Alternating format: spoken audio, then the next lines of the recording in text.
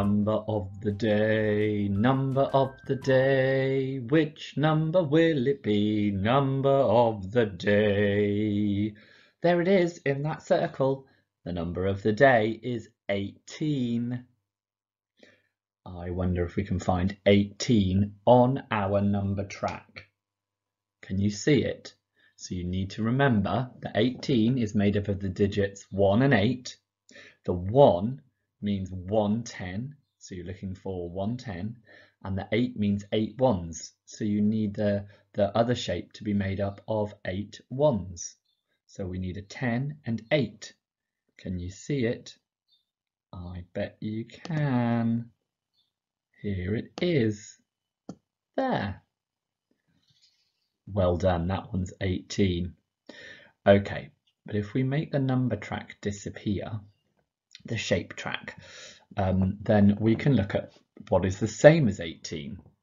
And there we are on fingers. You might need your family to help you with that one. There are the number shapes, and there they are again in a different arrangement, a different way to look at them. Still 18 though. Now 18 is the same as 9 add 9. That's a double. Double 9 makes 18. And that's how you write 18. I think we should find a number that's fewer than 18 though. So think about a number track that goes from 0 all the way up to 20, at least, maybe even higher. And all those numbers that you will see before you get to 18, or all the numbers that you say before you get to 18, they are fewer. I thought of, a glittery number 6.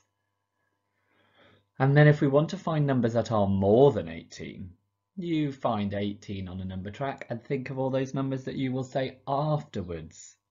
I thought of, the number 32. That's a restaurant. The number 32.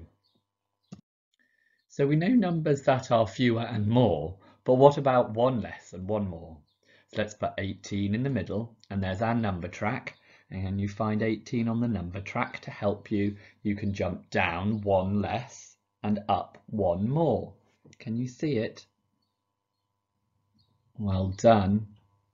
Okay, I'm going to make the number track disappear now though. So you're looking for the number that comes just before 18 and just after 18. Ready?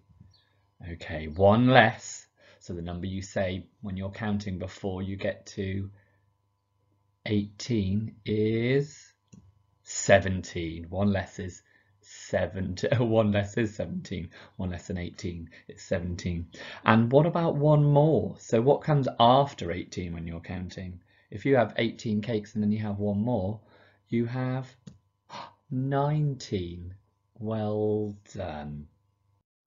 So on our 10 frame, we can make our number 18. You probably know you're going to need a 10. And then do you remember the number shapes from the beginning? We needed 10 and 8 more. There it is, 18. You can see the 10 is represented by the red counters and the 8 is represented by the yellow counters. You can use 10 frames to work out how many more you need to get to 20 as well. I think you can see you need 2 more. Here's our part-part whole model. So our number of the day goes in the top, and that's 18. 18, there it is. Now remember, we always use 10 as one of our parts, but you can use anything. You can move 1 down, you can move 0 down, and all the other counters go in the other part. And then 0 and 18 makes 18.